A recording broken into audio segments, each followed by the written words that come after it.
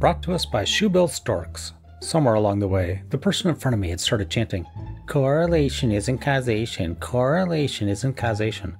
When we reached the front, we fanned out, standing right in front of the lectern, in plain sight of every single person in that hall. We, a group of fat people, danced in front of this group of obesity researchers to the music. It felt scary and awkward, but also glorious and amazing. At no point during any of this did the keynote address stop. The beats of fat-affirming music competed with this unceasing monotone grind, the soundtrack of conflict. Shoebill Storks replies to his own thing. This entire article almost reads like a sock puppet trying to make FAs look even more ridiculous, but it comes from a very active author on a body-positive site, who seems to have a lot to lose. Ms. Beaver. Since it's Virgie Tovar, a well-known public figure, on here you don't have to hide who wrote it. Disruptor Pistol, and at the end of the story, she ate a large piece of cake, and everybody clapped. This whole story's very embarrassing.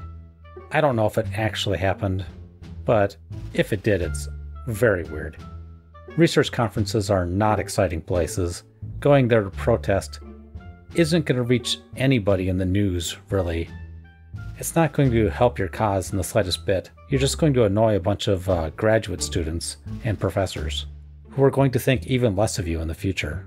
I mean, is that her goal? To get people to take her less seriously?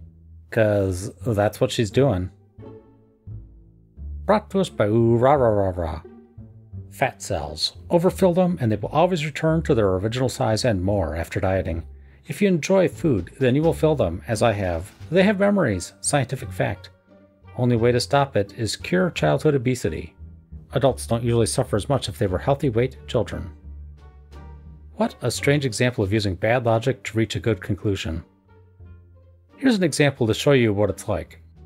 Cars have feelings. Humans keep building more roads and cars, but we shouldn't play God by creating living things. Therefore, we should build more safe bike paths and subways. Our lesson found an ad for intermittent fasting according to zodiac sign?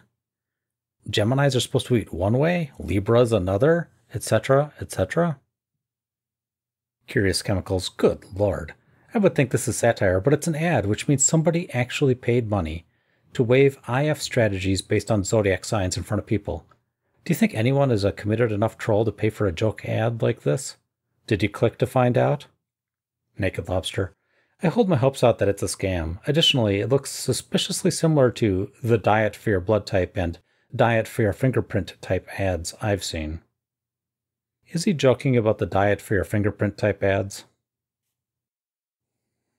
Additional trash brings us something from an intuitive eating group.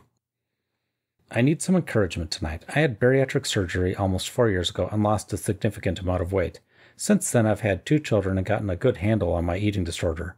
I pulled out some of my 2 big clothes that I was trying to sell, and I thought it looked like they could fit me now. Sure enough, I'm trying so hard not to spiral. I should have tried them on. I have no idea what I weigh, and I'm working with an intuitive eating, anti-diet dietitian who is helping me manage my PCOS, which has recently returned after a few years in remission right after my surgery. But I know that I'm wearing only 1 or 2 sizes down from my original size, and that is making me feel like I'm doing something wrong? But I feel healthy, and I'm working on repairing my relationship with food. Can you all help me reframe this or think about this better? I don't need to lie to myself, but I do need to find a way to think about this in a positive and realistic way. Also, those clothes are very cute, and if I didn't have a history with them, it wouldn't have bothered me that much. Thank you. Let me put this story in simpler terms. I used to get headaches. Then my doctor told me to stop hitting myself in the head. The headaches went away for a short while.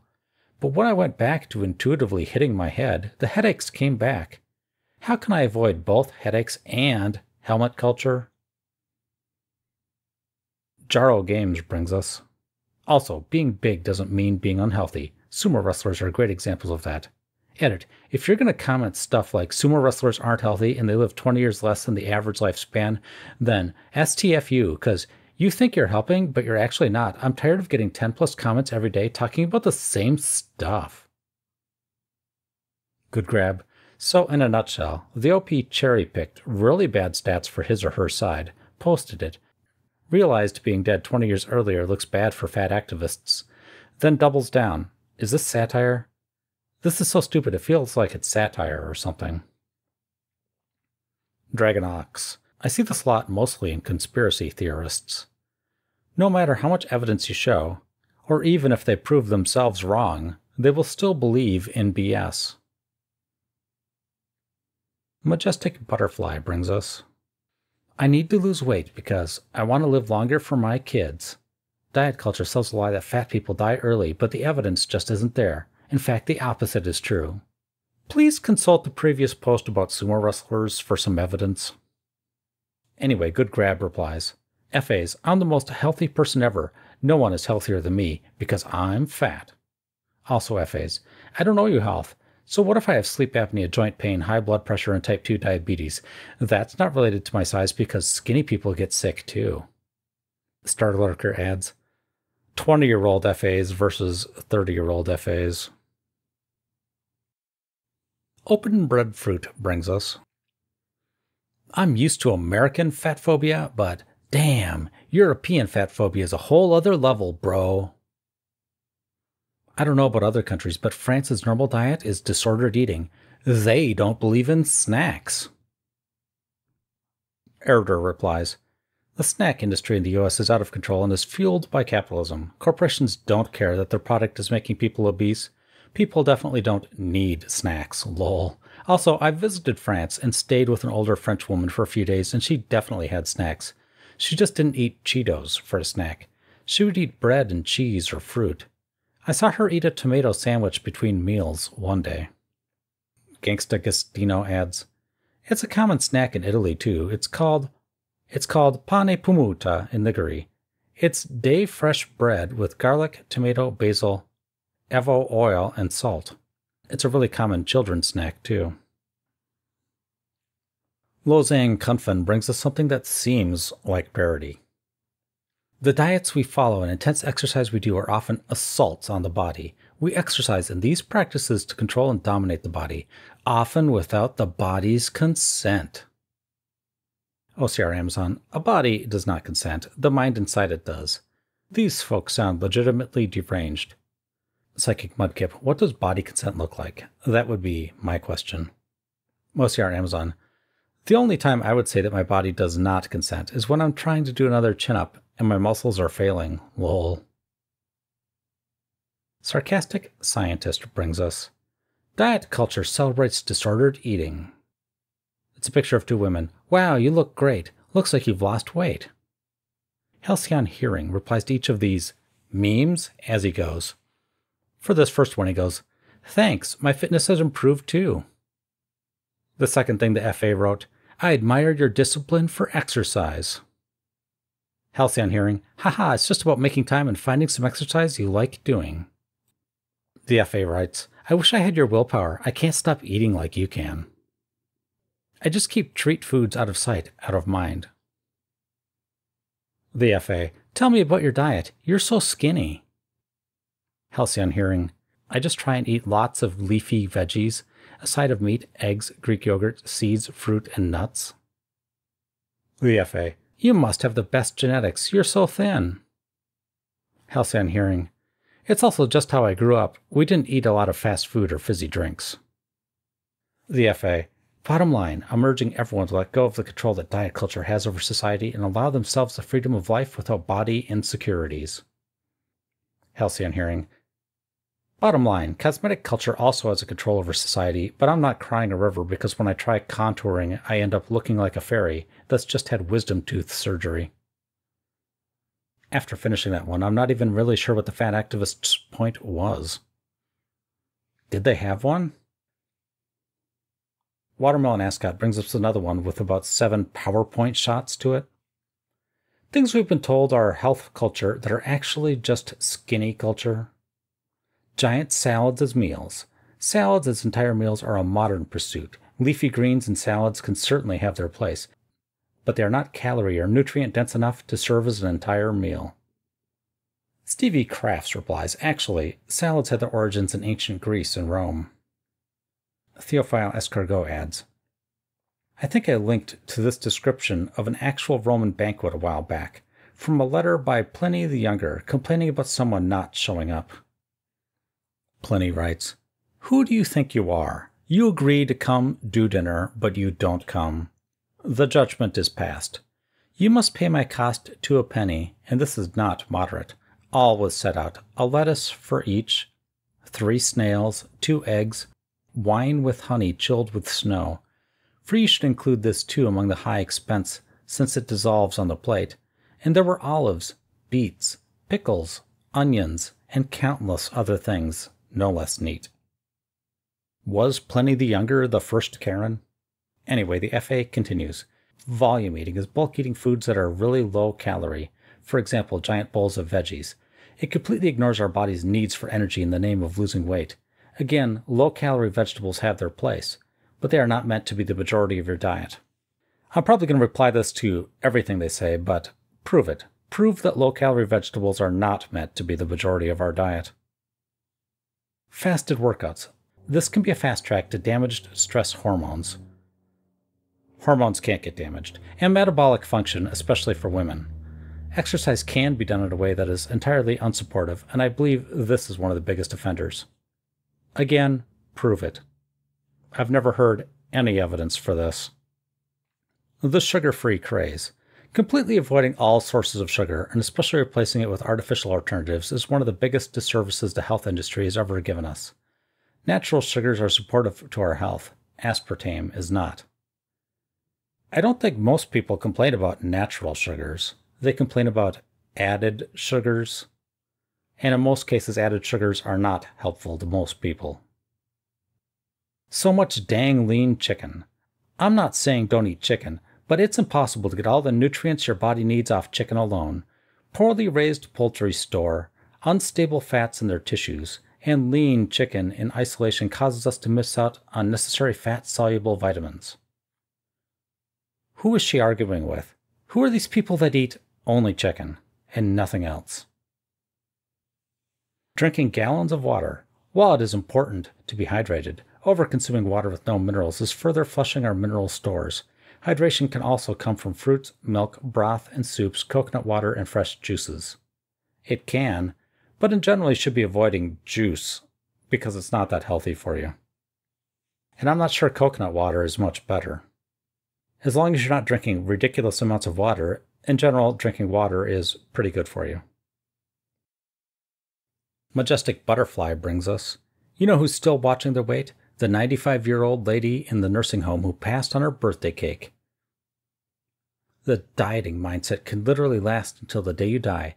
No better time to change that mindset than now. Before I read the comments, assuming the story is even true, I'd like to point out that the woman is 95 years old. Reaching that age is no mean feat. Egg Watching replies, I work for a 94-year-old woman sometimes. She still lives in her own house that she has lived in for 74 years and is completely independent. She cleans and cooks, takes care of her yard, and still drives.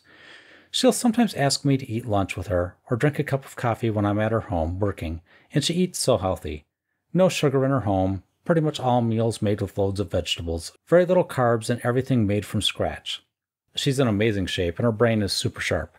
Obviously, when it comes to aging, a lot is due to genetics, how hard your life has been, and just the luck of the draw. But your lifestyle is also so extremely important. I've always been scared of aging, but if I age like her, I won't mind at all. Alphaba, my grandma will be 91 this year, still lives on her own, drives, in good health. Mind is sharp as a tack, the whole works. She's a bit frailer now, especially since we lost my mum to cancer last year, and she's taken to comfort eating, so we're actually the same size. But I'm 9 inches taller. But she admits that it's not healthy, and she's working on losing the few pounds she's gained. She's glad my family feeds her, though, because she hates cooking. Somer Louise also adds, my great-uncle lived to be 95. We used to call him Mr. Fitness. He would walk and walk every day. He enjoyed food, but usually would splurge on something expensive like lobster or salmon once a month, rather than a daily trip to McDonald's. An aside, lobster and salmon are not that expensive. Continuing, he absolutely would have turned down an overprocessed sugary cake. I guess we should feel sorry for him, at least according to FAs. Urarara brings us. OOC, weight loss shouldn't be the goal. Your body has something called a set point, which is the weight your body is healthiest at. That is not the definition of set point. Set point is the weight your body will settle at if you eat natural foods. No junk. Continuing. When you try to lose weight, your body does everything it can to keep that weight, and often trying to lose weight will make your set point higher because your body doesn't know the difference between a diet and starvation. It's healthier to stay at the weight you are and listen to what your body is telling you. This was told to me by doctors and dietitians. I gotta ask, were these reputable doctors and dietitians? Or were these doctors and dietitians also trying to get you to join their MLM? Yelling Hatriarch replies to this part. Trying to lose weight will make your set point higher because your body doesn't know the difference between a diet and starvation. That makes no sense. You don't stop eating and start hoarding food during a famine. You maybe ration your food, but you don't stop eating. I've used this example before, but the way these people think the human body works is that our bodies are essentially doomsday preppers with massive sheds full of water and non-perishable food, but in the event of an actual doomsday, they will starve to death because not only are they not eating the food in their storage shed, they're tossing what little new food is coming into that storage shed rather than eating that. Also, you have to carry your storage shed around on your back all the time. If the human body was that stupid, we'd have gone extinct a long time ago. Also, by this logic, people should be gaining weight right before they starve to death. Ms. Beaver brings us. Your weight is none of your business. It's your body's business. Stay in your own business. When you're trying to control your body size, you're in its business. Your body is wise, intelligent, and can take care of itself best when we listen to it rather than control it. When we focus on health, our body will rest at a size right for it. Not what we have been taught is right. We have just learned not to trust this. Download this free guide to body acceptance, 5 actions to start you on the path. Next up in my summer group coaching series, Showing Your Skin, join me and others as we do the work to feel more comfortable with our skin. Learn more at blank. Private 8-week body acceptance coaching, highly personalized support tailored to you. Link in bio. Vape Poignet replies, Sales pitch for intuitive eating. Download my free guide. Join my workshop. Get personal coaching. Blah, blah, blah. Let me teach you how to believe that being too big to leave your house is your body's wisdom at work. Venmo, PayPal, and major credit cards accepted. And to think these people always denounce the diet industry for preying on the vulnerable. Good grab. It's only evil capitalism when someone else does it. When I do it, though, it's okay, because fat phobia and patriarchy. Witty Understanding brings us. Healthy eating might be only eating bread at dinner. Ugh, I gotta stop there. Come on. Only bread? That's your main meal of the day? Only bread? I don't know what kind of work a person would have to be doing to need that level of carbohydrates with very little fat and very little protein. There's no way that that's healthy for 99% of the population. Next, eating 5 pieces of pizza for lunch. I'm going to have to stop again. That's a lot of calories to eat for lunch unless you're at a 2-meal-a-day plan. If it comes from a restaurant, that's easily over 1,000 calories. Unless you're a very active man or an extremely active woman, that's way too much food for lunch. Having cookies for a snack, and it shows 5 cookies. So this person, in theory, is eating 5 pieces of pizza for lunch, eating 5 cookies, then eating a whole bunch of bread, then I assume eating 5 cookies again before their midnight snack of more cookies. And I forgot their breakfast, which I assume is a giant bowl of Cinnamon Toast Crunch. Anyway, and then they finish. Healthy eating involves listening to internal cues. It's not about specific foods or rules. This one's for tossing replies. I think the word they're looking for is pleasurable. These are examples of pleasurable eating. These people really weirdly conflate a basic understanding of nutrition and nutritional values with branding food groups as amoral, as if the roles aren't going to church on Sunday. Little bit crunchy. Well, junk food does traffic in dopamine and endorphins and hijacks reward systems, so maybe those foods should stand trial. Blue as the Sky brings us. Wait, prediabetes is fake? Please say more. Yes, from my understanding, prediabetes is a neutral body state. Yet another category medical practitioners made up to fearmonger and further taxonomize human bodies. There is no guarantee a prediabetic body will develop diabetes. I don't think medical disclosures are always necessary or helpful, but I will share this as my understanding as someone who does not currently have diabetes or pre-diabetes, despite a lifetime of soda drinking and living in a 400-plus pound body, allegedly risk factors. If I'm driving toward a cliff, it's not 100% certain I'm going to drive over the cliff. But if I ignore the fact that people are telling me I'm going to drive over the cliff if I keep going the way I'm going, then I'm kind of an idiot, much like a person who ignores the fact that they have prediabetes. Blue as the Sky replies, there's no guarantee, sure, but experts estimate that between 70 and 90% of individuals diagnosed with prediabetes will eventually develop diabetes. Given that diabetes is a potentially life-threatening condition that can impact quality of life, this kind of rhetoric is very concerning. Jewish Space Medbeds adds, and I have a feeling that 10 to 30% of individuals who do not progress to diabetes don't, because they implement the recommended lifestyle changes to prevent it. My aunt, for instance, was told she was pre-diabetic and made a few simple changes that corrected her sugar levels within a few months. The kicker, she didn't even need to lose any weight, she just made healthier food choices. That one Spice Girl adds, yep, my parents both got diagnosed with prediabetes around the same time. My mom reversed it and has been totally prediabetes free for 2 years and counting. My dad, on the other hand, is struggling because he refused to make the same lifestyle overhaul that my mom did. My mom has been 110 pounds sopping wet her whole life, too, before, during, and after the prediabetes time. Tom Marvolo Riddle brings us, bear with me here, this is a bit of a weird connection. I just watched season 1 of Heartstopper and I couldn't stop crying. I'm not a TV crying person, especially not a happy TV crying person, but for some reason I just kept crying at all the sweet parts. Which I also did for Our Flag Means Death, and that got me thinking. Why do I, a mostly straight cis woman, identify with and find so much more catharsis in LGBT+ stories? Why do I find queer romances to be the most moving? Am I really cis? Yeah, seem to be. Really straight? Yeah, for the most part. So what is it? And then it dawned on me, I'm fat. I know that seems a bit of a weird stretch, but bear with me. That feeling of being other, especially growing up in a romantic settings than your peers, yep, we've both got that. Constantly facing hate and discrimination for a part of you that you have no control over, yep, got that too. That inability to express your interest in someone unless you know they're attracted to your type of people, lest they be repulsed by the mere idea of your attraction to them, got that one as well. Knowing that, just because the other person likes you, it doesn't mean that they'll be willing or ready to endure the bullying they will face if they actually publicly date you. We've even got that one, too. I'm not trying to co-opt LGBT+ struggles or media, or say the two things are remotely the same.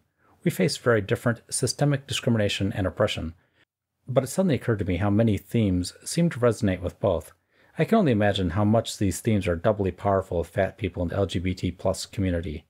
So what do you think, fellow fat people? Do you find this to hold true in your experience as well, or is this just a me thing? I had to go through a lot of comments to find somebody who didn't attack the original OP. Electrical Tooth had a pretty good reply. Aight, I'm bi and fat, quickly becoming less fat, woot, and a dude, for context of where this reaction is coming from. I think that besides the stupidity of fatness being out of their control, they are touching on something real. If you truly believed your fatness was an unchangeable trait, then seeing other people overcome the discrimination they face could understandably resonate with you. Love stories that also show someone overcoming great challenges and pain that you connect with to whatever degree, would naturally be very moving. I feel bad for OP, and I think this connection runs the risk of overstating the relative hardship faced by fat people versus LGBT+ people in terms of social stigma, rejection, violence. OOP is trapped in the self-destructive, unhealthy mindset, and a lot of people don't escape it. I never thought I literally couldn't lose weight, like on a math equation level of sicko, but I did start to feel like I was just too weak and stuff to ever make the changes to myself as a person to grow discipline or mental strength, because I had failed to do so many times.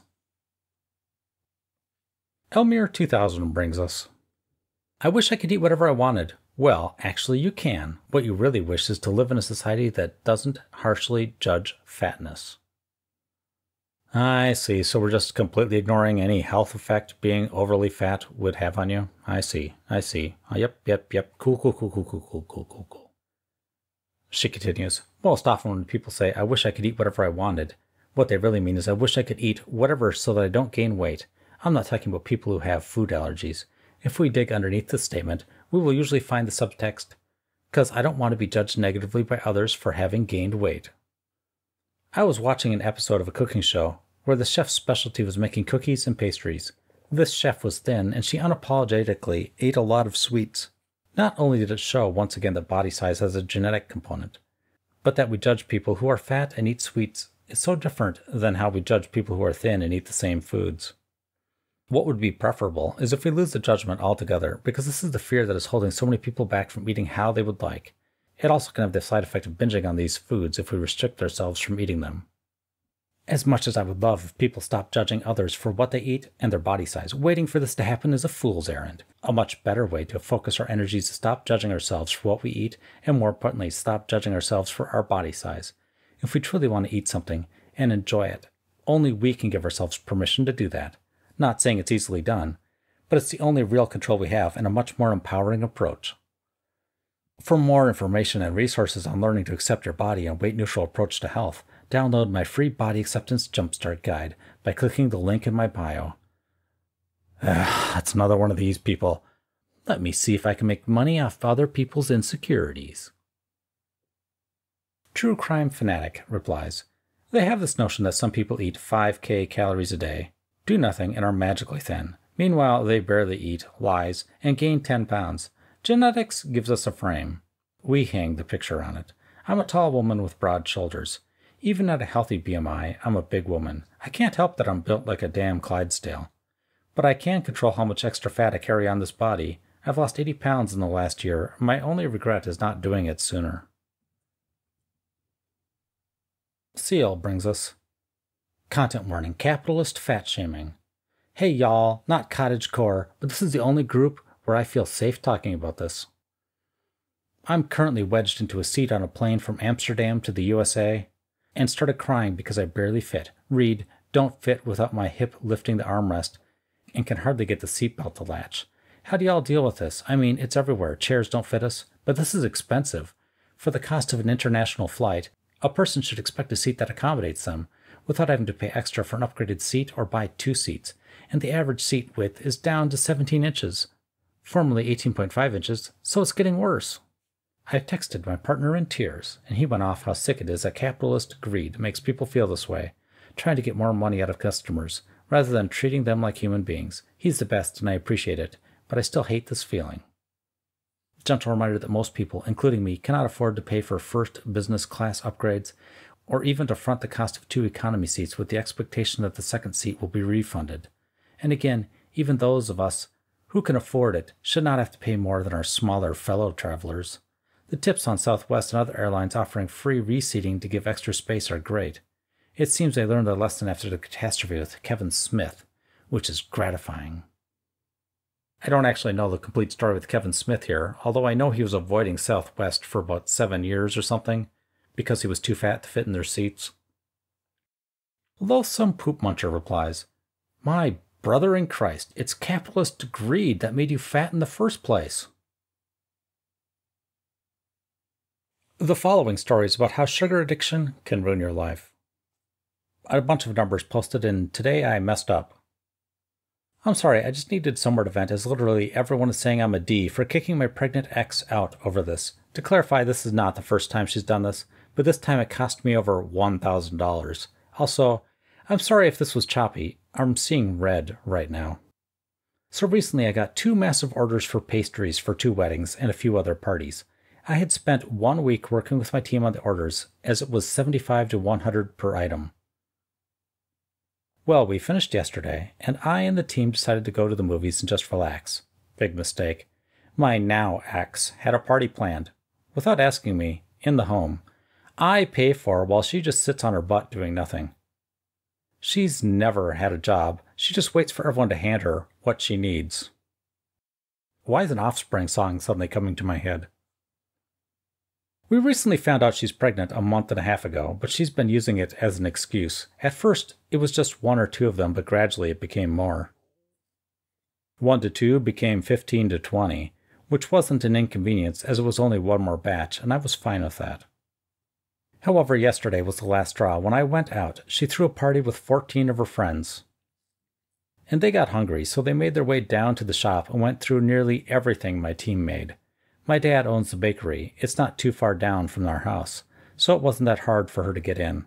Well, when we came back, we found my ex and 14 of her friends wasted on nearly $1,000 of pastries. I nearly lost my stuff and started screaming at her, asking what the heck she was doing and why she thought this was okay.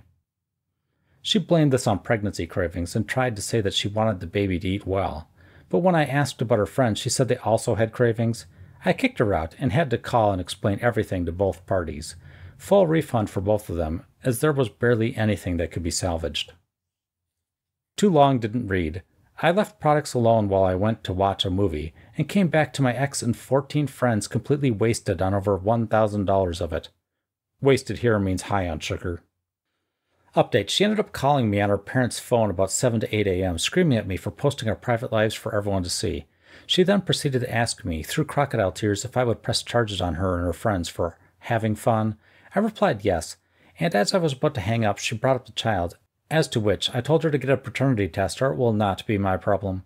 She then starts trying to manipulate me and gaslight me, crying, saying it was just her being hospitable to her friends, and it was rude of me to yell at them and kick them out. She then proceeds to cry about me not caring about her, and I just hung up and blocked her.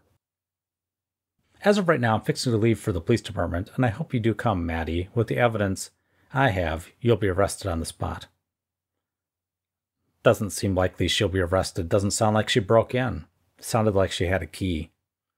At best, he'll have to sue.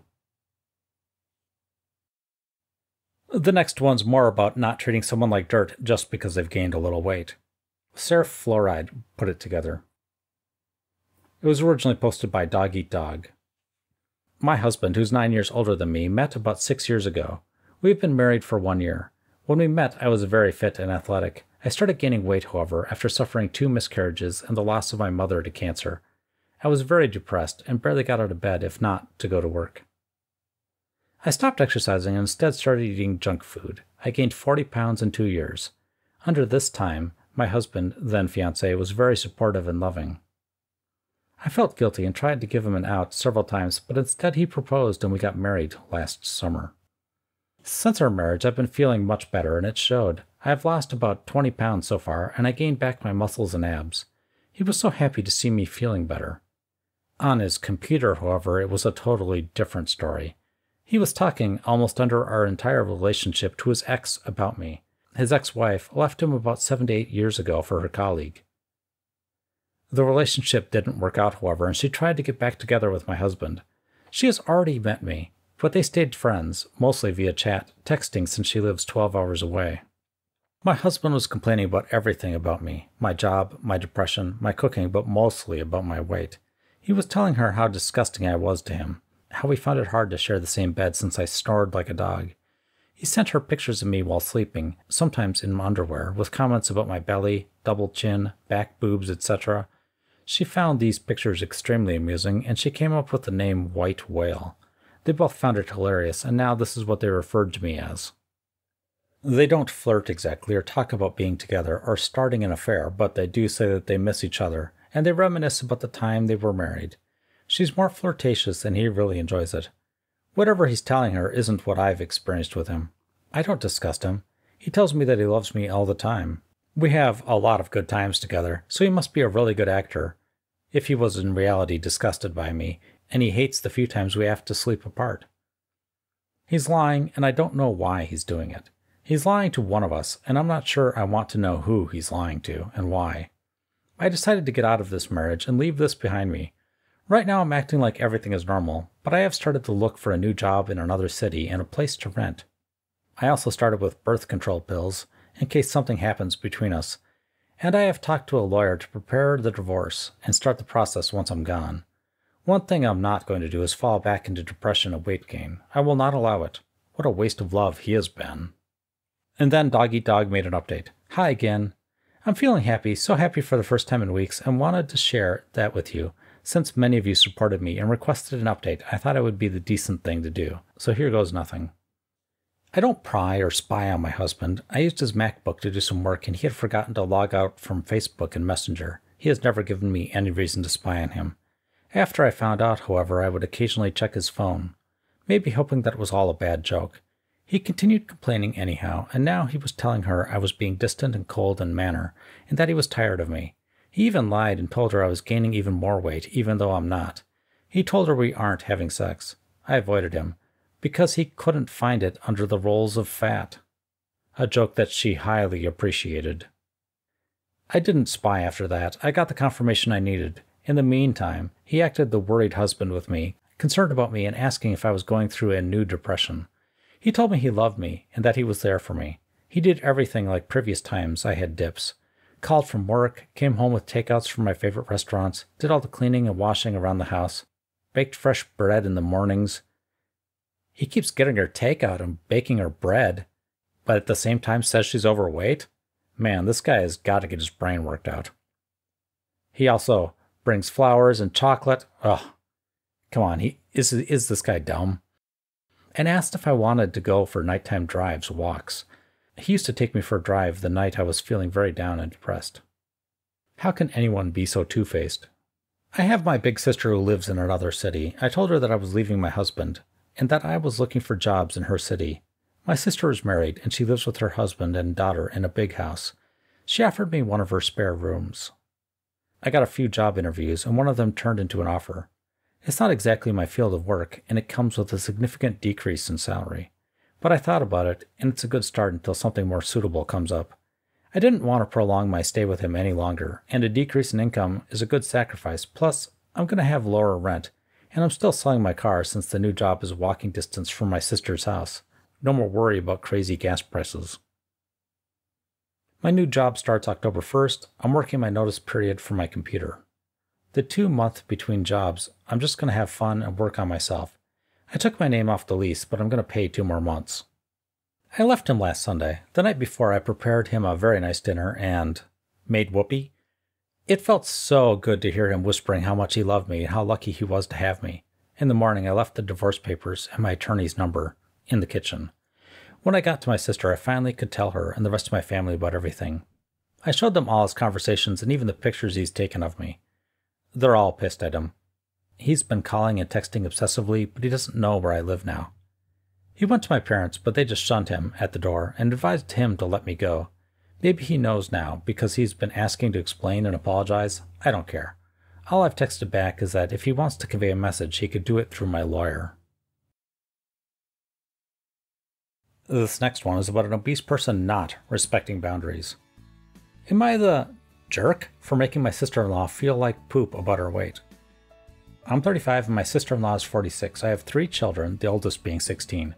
For my birthday last week, my son went out and bought me the swinging hammock chair that I've been wanting for 2 years, and it cost him quite a bit of his saved money, which I fully intend to put back into his bank account so he can continue saving. He was so excited to see me open this gift and couldn't wait to help me set it up. I told him he shouldn't have, that it was a lot of money, and his response was, "You never get anything nice. I wanted you to have it." And it was true. I usually don't get anything for my birthday or Christmases outside of Tupperware or soaps.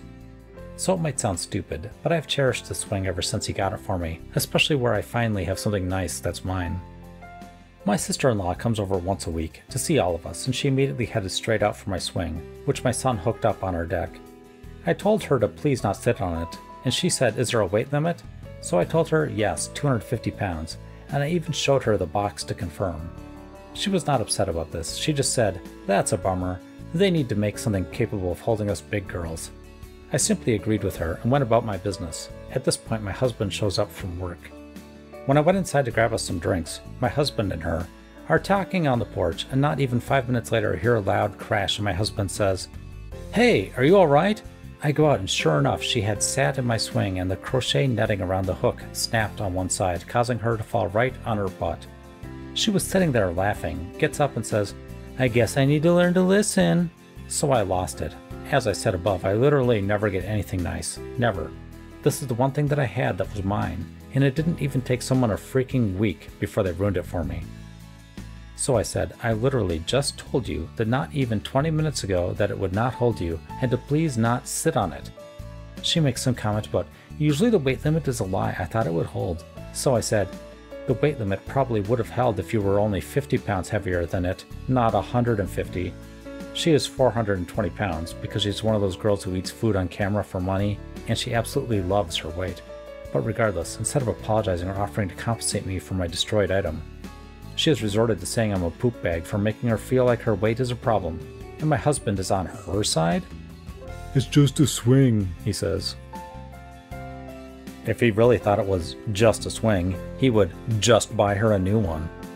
And so another video comes to an end. Thank you very much for making it this far. I was looking at my members list this week, and I was surprised at how many people are members. I want to thank you all very much. I truly appreciate it, and I know you don't have to support me. Extra special thanks go to Emmett McNally, Rig, Cupcake or Death, MMC, Story, Megtran 2000, Cly, That One Guy, and Laura Christine.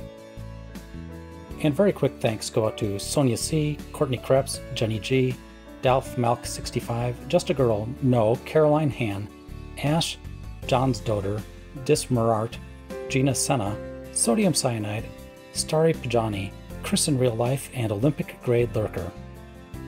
If you're still here, consider clicking like and subscribe. And if you really want to support me, consider becoming a member. Members at the max level get one mini bonus Fatlogic video every 2 weeks, if I can find material for it.